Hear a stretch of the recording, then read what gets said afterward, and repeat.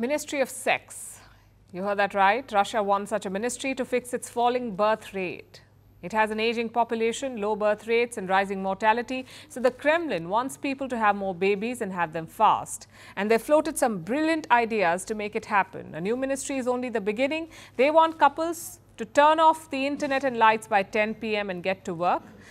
They want to pay a pension to mothers who stay at home and not go to office. They want to cover hotel expenses for your wedding night and pay bills for your first date. Now, first dates are scary enough without the government involved, but Russia wants to do all of this and more because President Vladimir Putin has high expectations. He wants women to have 8 children or more.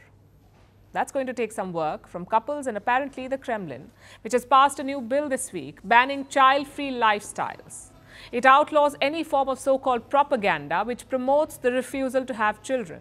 This includes material on the internet, in media outlets, in movies, in advertisements. Basically anything that promotes a lifestyle without children is banned. Violators will be subjected to fines, about $4,000 for individuals and $50,000 for legal entities. Now, if you know Russia even a little bit, you know that they're acting out.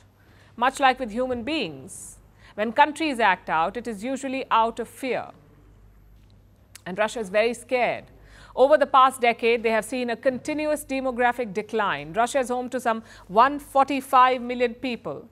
That's smaller than their population in 1991 when the USSR broke up, when the Soviet Union collapsed. And this year, it is expected to shrink further by 500,000. This poses a threat to the country's economy and social fabric, so the Kremlin is throwing money and bizarre sexual ideas at the problem. It also reflects broader demographic trends the world over. Our planet is slowly but surely walking towards a baby bust, a global population crash. Fertility rate, or the number of births per woman, is falling across most countries. In 2017, the global fertility rate stood at 2.5. By 2021, it was down to 2.3 and now it is 2.1. What is the ideal rate? 2.2. So we are below the ideal rate. 2.2 is also called the replacement rate, the rate of births per woman, which keeps the population stable. The world average is lower than that. So the number of births is falling. What are countries doing about it?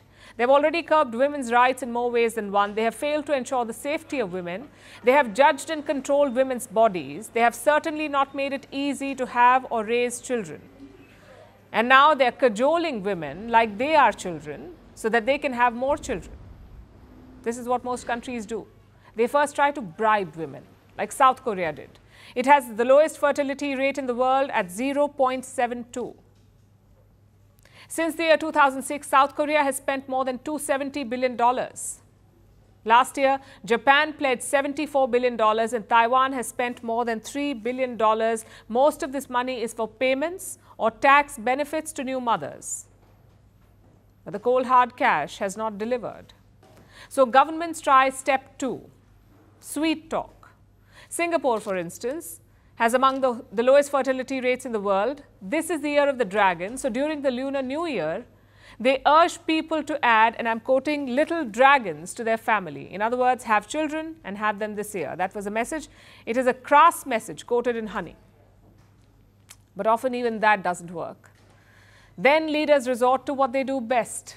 They call women names, like villainizing what they call childless cat ladies in the US.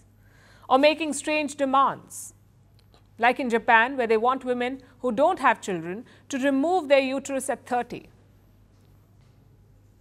Meanwhile, France wants compulsory fertility testing for women aged 25. Bizarre is a small word to describe what is happening here. This borders on dystopian. Governments are so used to having a say over women's bodies, they don't want to accept that in certain things, nature plays a role. And do you know the worst part? None of these tactics work. Decades of research proves this. People will not have children because you push them to. They will not have more children if you entice them with payment or fertility tests or bans on so-called child-free propaganda, and certainly not with public shaming. So what should governments do? Will create conducive environments, implement policies that help mothers, provide better housing, generous maternity leave, cheaper childcare and more jobs so people can build the lives they want while also having children. About time governments get their act together, do their research and stop acting like nosy neighbors pushing women to have children.